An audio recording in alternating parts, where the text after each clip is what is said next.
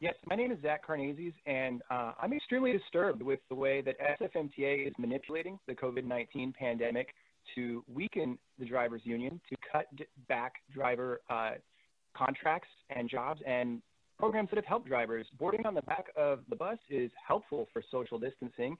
As a person who uses a wheelchair on the front of the bus, I do not want all of the public running past me. That doesn't help social distancing for those that are at the highest risk on the front of the bus. And there doesn't seem to be any discussion about reducing the six-figure salaries that administrators and communications people have at SFMTA, or other measures that could be taken to reduce the costs, lowering or canceling expensive construction projects or other things.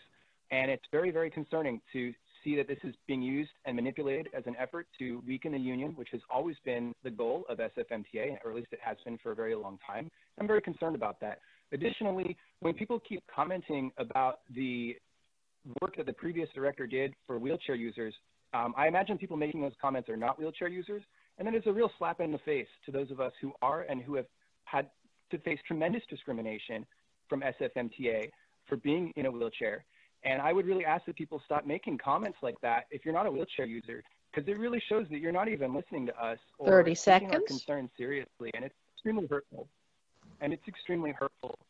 I really hope that SFMTA will consider other measures instead of punishing contractors and drivers who only make $26 an hour driving MUNI buses. It's very low pay for the extremely hard work that they do and the amount that they have to put themselves at risk during the COVID pandemic, whereas many people in administrative positions do not and earn a lot more money. And there should be things talked about for relocating funds that way if it's needed.